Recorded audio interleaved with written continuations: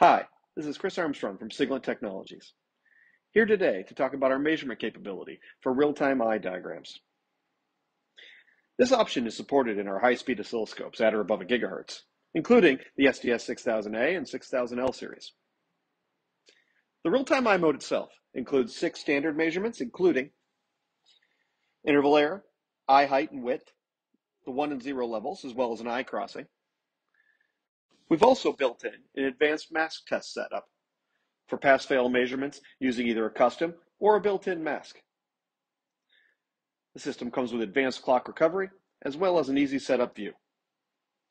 Let's go ahead and take a look at the eye diagram testing in action.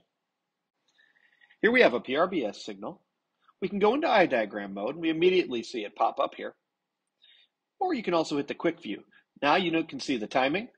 We can look at the measurements at the bottom of the screen. We can also look at different ways to configure this. Change the clock recovery and change the way it appears on the screen.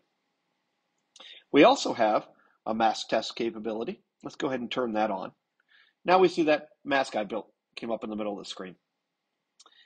Now let's take a look at this signal a little bit and make some changes to that. We can add some noise to that signal. We can increase and decrease the amount of noise using our waveform generator. And you can see how it affects the signal in terms of the overall eye diagram and in relation to the mask setting. You see, most of that noise appears across the top and bottom bars of this PRBS signal. We can also see that in its default state, that mask test will stop on a failure.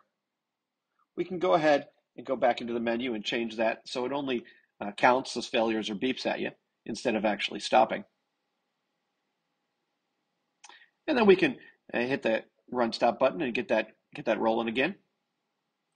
Now instead of the noise, let's look at the bandwidth. So we can change the bandwidth filter on this signal as well. And we can see as we decrease the bandwidth, we get closer and closer to that eye until we're failing consistently. Right? So the bandwidth really sets that rise fall time.